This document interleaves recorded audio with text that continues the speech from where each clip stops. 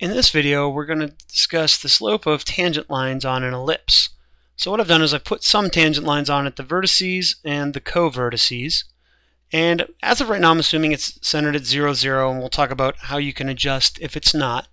But first, let's go ahead and find our derivative. So we're going to do our implicit differentiation and think of the y as an implicit function of x. So remember, we take the derivative of the x terms just like we normally would. So this would be 2x over a squared. This will be real similar. It'll be 2y over b squared times y prime, because we're doing implicit differentiation, it's a chain rule, equals 0.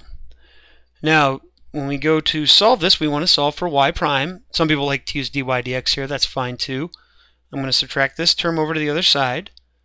So I'll have 2y over b squared times y prime equals negative 2x over a squared. And I'm going to multiply both sides by the reciprocal of this guy. So I end up with y prime equals negative 2x over a squared times b squared over 2y. Remember, multiplying by the reciprocal will get this side to cancel out. I just didn't write out that step. So our derivative is y prime equals b squared over a squared times x over y. What that'll do is that'll give us, for any ellipse, the derivative at any given point. Now, let's just kind of verify this. So first off, that means if x is 0, notice we'll get a slope of 0. Well, if we're on the y-axis, we see that our slopes are 0.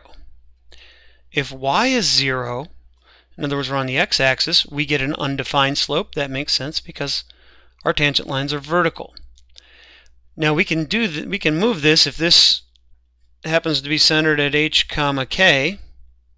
Well, remember, the distance from the center out to the vertex is a, so this would be x equals a plus h. Okay, again, this is a, so this would be x equals h minus a. Same thing here, k plus b, k minus b.